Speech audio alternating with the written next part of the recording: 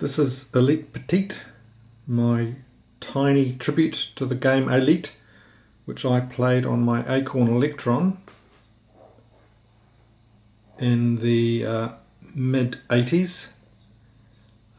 Basically just the iconic load screen with the tumbling Cobra Mk, but with some extras, the inevitable feature creep, since this started as a lockdown project.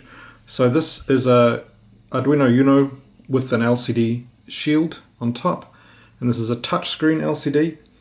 So if I tap on the ship, it will cycle through 12 different ships. If I tap here, it'll toggle between the BBC Micro color version and the Acorn Electron monochrome version of the screen. Tapping here cycles between different backgrounds,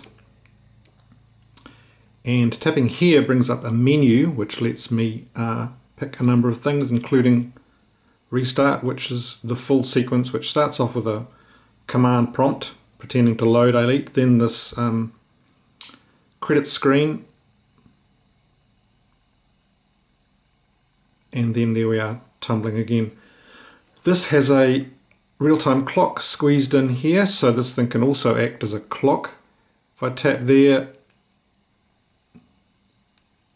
it will show the time, but I can also pick a ship which looks like a clock. That's one. So I've also got another LCD. This is a slightly larger one, not a touch screen, but the same sort of deal. It's also got a real-time clock. Here we see the Cobra tumbling.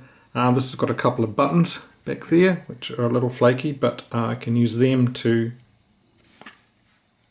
activate the menu and do things like change the machine to be an Electron, which will change that to monochrome. So there we are, ElitePetite, a tribute to the fabulous game Acorn Soft's Elite.